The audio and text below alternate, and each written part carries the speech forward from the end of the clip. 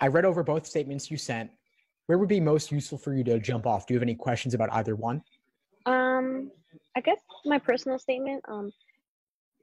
Did you like get what I was trying to say? Like, was it there? Because I felt like it was such a new experience for me to write that a personal statement because I never read anything like that, and it was like, how am I showing instead of telling? Am I like really? Are people gonna understand what I was trying to say, and what do I come off as showing in the actual personal statement?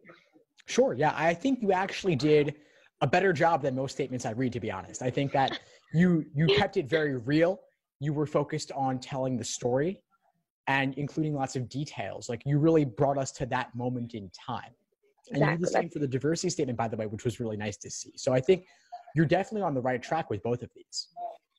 Thank you so much. Yeah, I really wanted people to feel like they were there and kind of understanding what I was going through that moment, because those two moments were very big moments in my life where, you know, I had to do something, or I realized that I was different, you know, all the different things that were going on, that I feel like if people kind of understand that, then they'll get me, you know, they'll get the whole idea.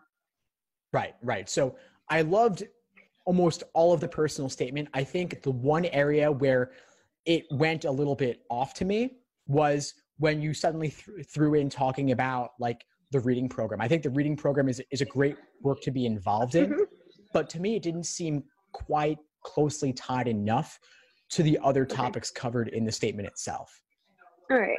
Yeah, that's what I was trying to like tie it together kind of in a way. I'm sure there's more of a way I could get it like stronger and like so people actually get what I was trying to do. But yeah, it was just a way for me to like, because a lot of people were actually saying like in that bottom part of the personal statement that it should be more kind of like you selling yourself to the law schools. So I was like, can you give me any like tips on that? Like, what could I say, and like, how can I incorporate that? Because I really don't think I did that much in that part anyway. Yeah, so you're right that at the end of your personal statement, it is good if you can to relate it back to why law school, or at least you want somewhere in your application to tell the story of, well, why law school? Why now? Why does this person need to go to law school to achieve their goals? And so to me, I mean, given the topic of your personal statement, you know, with housing law and housing rights and things of that nature, and obviously New York City is a very pro-tenant city. Yeah, and the regulations are there to help you, but you also have to know to ask for help. And you have to know that there are services available and people who can help you. And you went out and you found that help. And I think that if you wanted to say, I want to advocate for those who are disadvantaged, or I want to advocate for those who don't know where to go or where to turn for help, I can help them. That to me is a very clear connection. And obviously you don't have to practice your housing rights law specifically or tenants' rights specifically, but the idea of being an advocate, I think it's already within the story you were telling throughout your personal statement. Exactly. That's literally what I was trying to say. So yeah, no, I really like that. I'll see if I can find a way to incorporate that. Like I tried to like say like, yeah, I want to advocate for people, but I'm sure there's like a better way I can show, like connect it in a way that people are like, oh wow, like it's like a full circle type thing. That's what I was trying to do. I kind of want to do that so that they read it and they're like, wow, like I totally understood what she was saying. And you could see the clear circle that I'm trying to write. Exactly. So I think you have the makings of it. I think the topics are there, and what we've discussed, I think will give you a jumping off point for that. Yeah, but as for the literacy program, I would keep that on the resume or talk about it elsewhere if you have the space. But I don't think you need to throw it into the statement here. No, yeah, perfect. Yeah, I was just trying to see. I've been going off on it for like a couple months, so I really did get a lot of help. I actually, my school did like a little boot camp for personal statements, so that's where I kind of got the idea going. So that's what I started it. But yeah, I'm so happy that you gave a chance so you can read it for me. That's amazing. Thank you so much.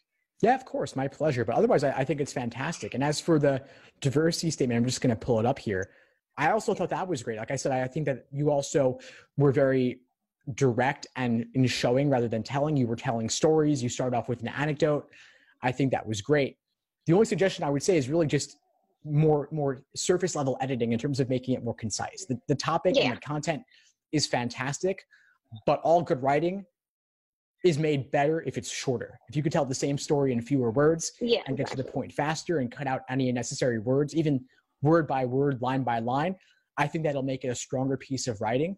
But overall, I think it's fantastic. And I can tell you've done a lot of work on this already, and it shows. It's great. Thank you so much. Yeah, I was trying to, honestly, it just came out of me, out of nowhere. I was just like, I think I was studying for the LSAT, and all of a sudden it was just like, boop, like, you should write about this. And I was like, oh my God, this idea. I had to like write it down on like an index card.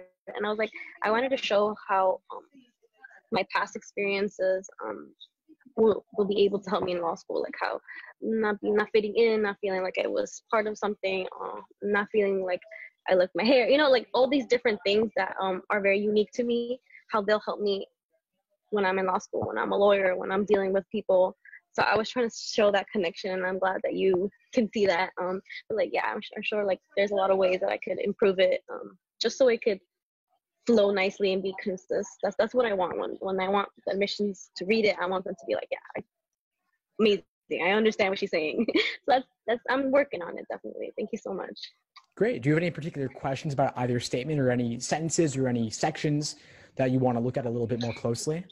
The point of the diversity statement, right, is just to, like I said, to show how I bring diversity to school. So should I like say that or like, this is how I can bring diversity to your schools and stuff like that?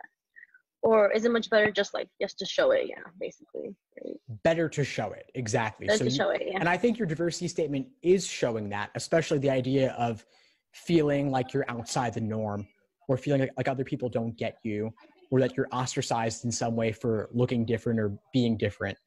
And so that you could relate to others who you would advocate for, who are, again, outside the system. I think that's a good theme that you have going across both of these, but that there is help available that you've benefited from. And now going forward, you can be the one to help others.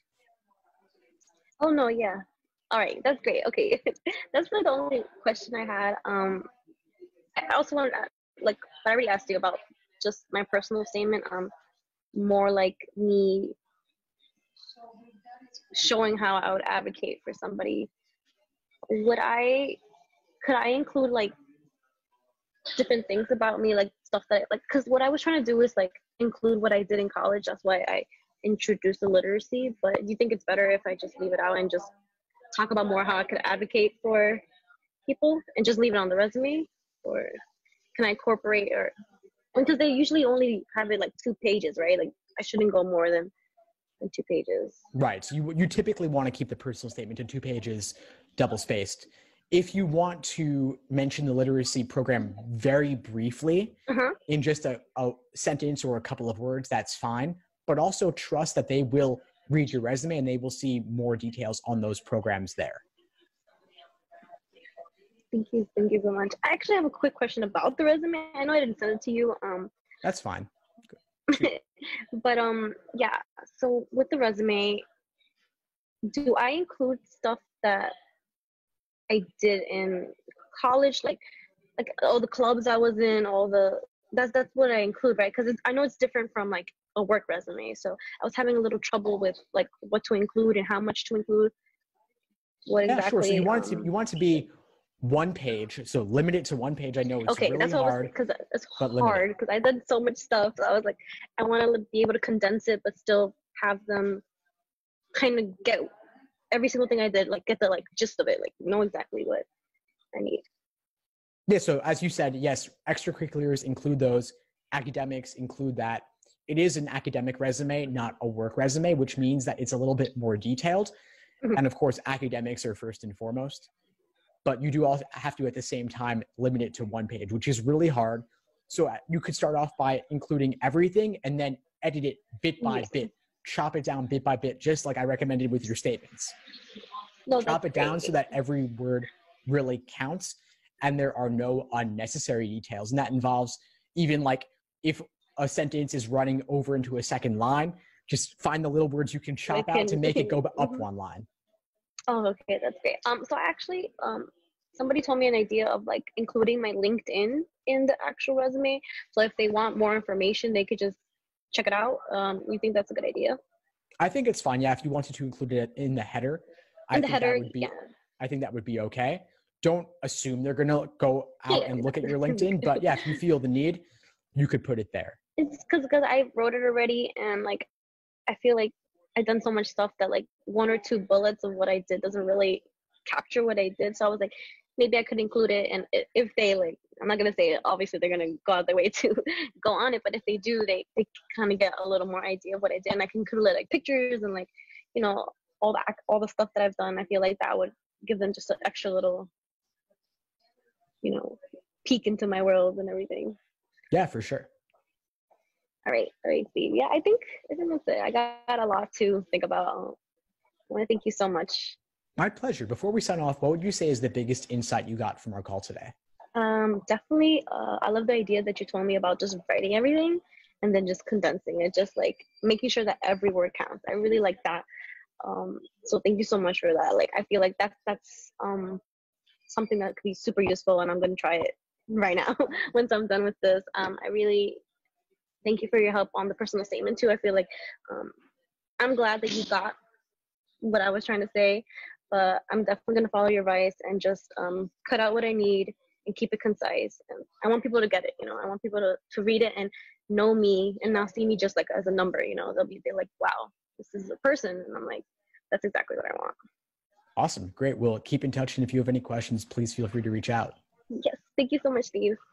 Thanks for tuning into the show. Please subscribe if you haven't done so already to be notified of new episodes as I release them.